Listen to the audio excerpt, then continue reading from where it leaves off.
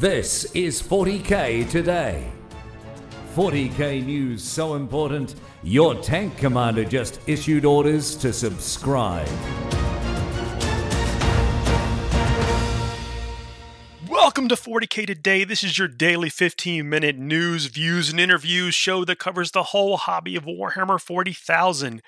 I am your intrepid host, Paul Murphy, and today is June 19th, 2020. I just made a Star Trek reference on a 40K show. What do you think about that? We have a poll each week where we want to know what you think. This week we asked, whose buggy do you like the best? The revealed Space Marine Invader ATV or the underappreciated and underutilized Achilles Ridge Runner? Let's get to the results of this week's poll. For the past week, we've been running a poll on our Facebook and Twitter pages asking which buggy does it best.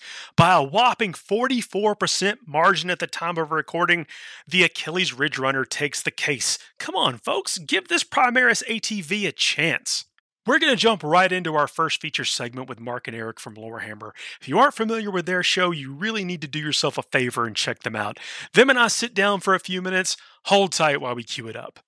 It's Paul for 40K Today, and I'm joined tonight by the guys from Lorehammer, Eric and Mark. Hey, Paul. How's it going, buddy? Hey, Paul. Thanks for having us on. Yo, thanks for joining me. For folks that may not be aware of you, you guys do a podcast and all kind of other stuff. Got Discord and stuff. Tell me about what you have going on. So we started off doing a podcast because I was running out of friends to talk to 40K about. So I said, what better way than to just make a podcast and talk to as many people as we can. So yeah, we've been doing Lorehammer for 3 years now, and we've talked to hundreds, maybe 1,000 people by now. So it's been a lot of fun. Yeah, a lot of different ways that we interact with people too, whether, it's on our Discord or we chat with people on our Facebook, or we do daily lore posts on Instagram, which is pretty cool. We just have pictures of really awesome 40K artwork and then little snippets of lore to try and get conversations rolling about what it is. So that's really cool. Those are probably one of my favorite things that we do. Yeah, it's very easily digestible, which a lot of 40K content is not. Well, it's a big universe, man. Just because. Yeah, exactly. So our Instagram page, we do that quick little snippet of lore. So. That's on the Lorehammer Instagram page. So what do you guys, if people can't guess, what do y'all talk about on your podcast?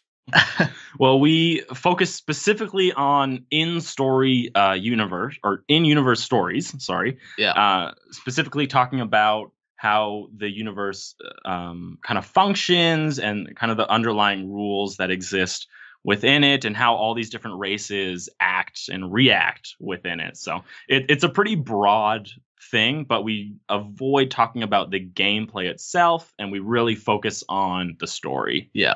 And another big portion we do too is we help, or try to help, people come up with their own story and how they can work their lore into existing lore without it being, you know, just a little crazy. Yeah. Try and keep things as realistic in a fictional universe as possible. Yeah, that's a tough one, but yeah.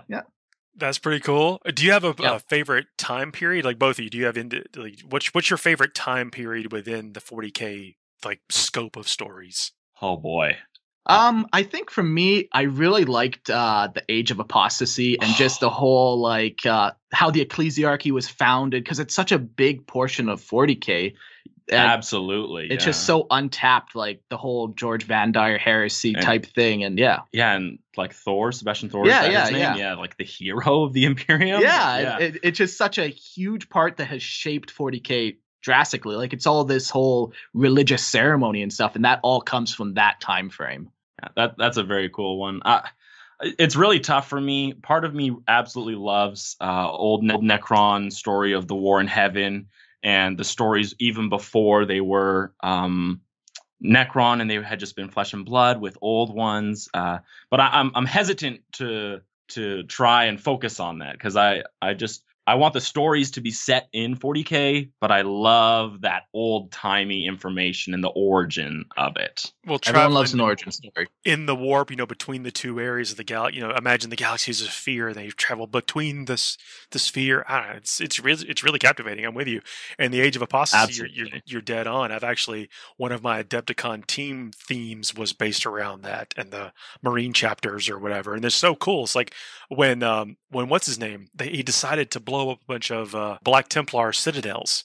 Okay. Oh, what? And I think it's one of the things that set off Unfortunately, I can't help you. the age of apostasy is when God, what's his name? What's the chancellor's name? I know that's Star Doge Wars. Van Dyer? Yeah, that guy. Is it Van Dyer? Yeah. Oh, okay. Yeah. Believes. I think that. Yeah, you're Like, there's just so much untapped potential. Yeah. So. Yeah, I mean that wasn't even in the pre Indominus Crusade time period. That wasn't even that long ago in like Space Marine lore, regular, I guess, just lore, 40K lore. Yeah, absolutely. Like it's like for the long lifespan of Space Marines, and for the fact that they're so steeped in this, to have it happen only 5,000 years ago is not that long for them. So do you guys think there's still plenty of stories to tell in between, like 10 minutes after the heresy and where we are now? Oh yes, you can pick apart any one of those ages that they have that all have these cool little snippets of lore that I would love to see expanded. Absolutely. I think there's infinite possibilities, really, in a galaxy where almost you can find anything and any iteration of humanity that you ever wanted on these planets. So it's one of the coolest settings because it's created a very open-ended place for storytelling. With the storytelling in mind, do you have any wish list or predictions of how the story is going to advance? And how cool is it that we get to talk about the story advancing? We've been playing this game for 30-something years or whatever. And the story is like it's always been 5 minutes to midnight, but here we are. We're moving that clock. What are your predictions? Oh man, that's tough. I'm notoriously bad for making predictions, so they could be wrong. It's fine. Oh, they could be wrong. Yeah, I don't know. So I'm starting to lean more and more that I don't think they're going to be bringing any more Loyalist Primarchs out. I think we have 9th edition being released, and there's no hint of a Loyalist Primarch. I don't know. Yeah, it seems like that would be the perfect time to do it. We might just be stuck with Guilliman now. Well, stuck is a strong word. Cursed with Guilliman. So we did a series a little while ago on the Black Crusades with Abaddon the Despoiler, and I kind of learned a lot about the real horror that is Chaos Space Marines, and that is the Black Legion. And so after seeing the culmination of the 13th Black Crusade, I'm really wanting another solid Black Crusade. Like I just enjoy reading about all the times that he came and was doing his assaults, and I got like a new respect for him. I mean, he's memed pretty hard into uselessness when it's not the case. Yeah, when he's like one of the craziest creatures out there, and so I'm really excited for them to incorporate a Black Crusade into the whole Imperium versus Necron setting that they're kind of orchestrating for 9th. Yeah, over time, I think I feel you where Abaddon, he's almost become like a caricature, a cartoon of himself. But when you've got some of just the stout people writing for him now, he's basically a indomitable force of nature, and I'd love to see. So I agree with you. I think that would be a great thing to see. Yeah, because he got his whole new model a year ago or whatever, and we really didn't get much about him. Yeah, we got Vigilus out of him, and then that was kind of it. So I'm really hoping they've got something on the back burner that they're going to splash in my face, and it's going to shock me again. So you know what we lost? What's that? What? Cadia. No, not Cadia. Well, guys, thank y'all for joining me. I want to catch up with y'all again soon. Hopefully we can do that. Yeah, for sure, man. That sounds awesome, Paul. Thank you so much. Have a good night. You too. Bye. Thanks a lot for joining us. It was a treat to have them on. Today's episode of 40K Today is brought to you by Frontline Gaming. Frontline Gaming is a one-stop shop for all your Warhammer hobby needs, discounted products, American-made gaming mats and terrain, and a full line of miniatures painting service and daily hobby content. And this can all be found at frontlinegaming.org. Welcome back. Adam Camilleri is one of the best 40K commentators on the planet. Let's crack open his hood and get some thoughts on Warhammer 40K 9th edition. My good friend from the Art of War Down Under, Adam Camilleri, and I think I pronounced that right, but you correct me if I did it wrong, Adam. That's what I meant. Yeah, welcome to the show. We're going to talk about what you guys, obviously, this new 40K thing is kind of turning into a big deal. What is going on in Australia? What is that meta? How is the response there? And then what are the plans for Art of War Down Under? So, yeah, thanks for having me on, man. Really, my absolute pleasure to be here. Big fan of what you guys do. First cab off the rank, 9th edition in Australia. I think it's going to be a big deal. Like, I think it's going to be quite a big deal. Where currently I was set to be part of the 2020 WTC. Sorry, dude. WTC team, right? The World Team Championship team? Yeah, the World Team, for the team for Australia. And I'm not quite sure whether they're going to be transitioning over that to the 2021 team, and I believe we are. But I'm chatting with those guys, and everybody in there just seems to be super hyped about 9th edition. There's a little bit of concern. I think we all had a bit of concern when the edition was first announced, thinking it was going to be another layer of complexity stripped back. But I think that's kind of went the wrong way. I think it's going the opposite way. I think there's been a lot of depth added now. The more we see developing about what's being released, like the new terrain rules, firstly, add a whole new depth of complexity to the game that I'm really excited to explore. And although people seem to be concerned about the limiting of the table size or whatnot, or what seems to be adopted wholesale already by the majority of the upper echelons of competitive 40k, I don't think it's going to be as big a deal as people think. I think I had a bit of doom and gloom about it when it first came out as well, thinking, it's just going to favor aggressive armies, or it's just going to favor a certain style, and it's going to be very polarizing. But I do have very high hopes for this edition, and I think it could be everything that 8 was and more. I mean, that's a good place to start, right? We can all agree 8th edition was one of the best editions of 40K in the history of the game. Now, there's some people that might say, this was better or that was better, but it's in the discussion anyway. And so and they're not changing a lot. They're just adding, like you said, additional terrain rules, tweaking a few things. The table size is getting smaller, but I think as a basis for the game, like, if you liked 8th, you're probably going to like 9th. It's a lot of the same game, in my opinion. Well, exactly right. I think with the mass popularity of 8th edition, it'd be almost a massive mistake by G-Dub to diverge too far away from what they know is a successful edition, wholesale off essentially what will be maybe a whim. But look, I think, and this is I'm known for my broad sweeping statements, but I think it's almost safe to say that the reason this edition was so successful was because of how closely linked G-Dub was to it. It was a living rule set that changed with the flow of the competitive scene and with the way people enjoyed playing the game. Now, I think if that mentality had been applied to any of Games Workshop's editions, we would have the successful game we have now. I think it's only through their ongoing intervention in maintaining the enjoyable rule set that we had such a successful edition.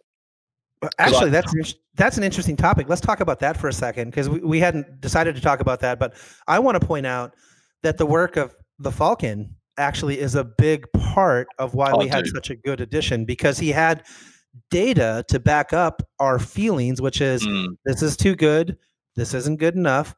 And GW, one thing that we learned is they do respect the data, because when they looked at the data, they made changes based on what the data told them.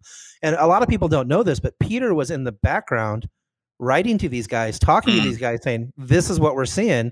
And a lot of their responses weren't necessarily directed by the Falcon, but I assume that the data that he was providing was giving them context and helping them come to their own conclusions, right? Yeah, I guess finally for the first time we can say a two-way street was opened with G-Dub, where they accepted the feedback of the player base just as much as we had to accept, I guess, the rule sets that they put upon us. And, we, for the longest time, I think we, the player base, have conformed and adjusted where necessary what G-Dub's produced in order to make it fit what we want the game to be. But yes, like I said, for the first time, it's a two-way street now. I think that's been all the difference. I think it would. I don't necessarily think it would have mattered how good the actual 40K rulebook for this edition was. But as long as we had that two-way street between the community and the organization, I think we're always going to have some success. Yeah, and then they have some stone cold killers on the playtest team now. Yeah. And some guys with legitimate clout and longevity in the game. These are guys who can look back and say, this is how the game's been for the last 12 years that I've been playing, 20 years I've been playing, and say, this is where I think it needs to go, blah, blah, blah. So that's a huge boon, massive boon. Okay. So last question before we go. Obviously you're plugged into the Australian scene. How excited are you guys for the new mission sets that are going to be coming out? Have you guys talked about that at all? Yes and no. Well, we're of the opinion that we've been playing we played a lot of ITC. We didn't play Nova missions. We played a lot of ITC, a lot of WTC down here.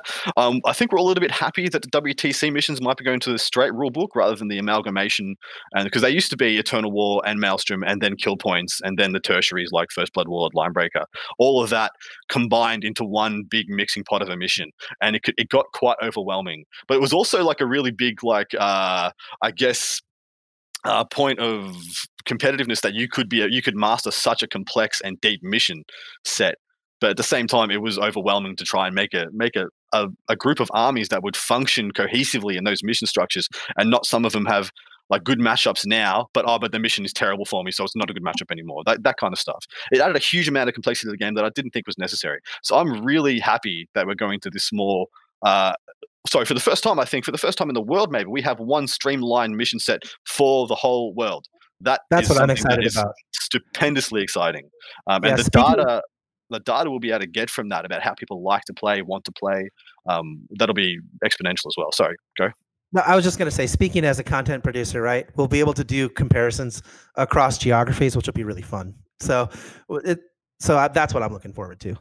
That was Adam Camilleri, folks. My man, the people's man. What are you doing, Jolene? Before we say goodbye, it's time for the model of the day. It's the model of the day, the model of the day, the model of the day. Be still my heart. Hobbyhammer TV shows us some astounding Blood Angel Terminators. Yeah, I will find a way to work Blood Angels into every show. Hobbyhammer TV makes these plastic kits sing to the bell chimes of Thunderhammers. They combine deep reds with contrasting colors on the bases that really draw your eyes into these tragic heroes. As always, if you have a model that you want us to feature on the show, or you've seen a model we should feature on the show, let us know by using the 40K Today hashtag on Instagram. Use that hashtag 40K Today with the number 2. And that's it for today. Thanks for joining us. A big thanks to our content producer, Alex Banner, our social media whiz, Tanya Gates, and our technical producer, Seamus Ronan, for all the hard work and once again, putting this program together. Tomorrow, don't forget to tune in for our best of the week. Download it via your favorite aggregator. Please like, share, subscribe, leave us a 5-star review. That's what keeps us going. We'll see you tomorrow. Keep tuning in. We're just getting started. But for now, that's what's happening in 40K Today.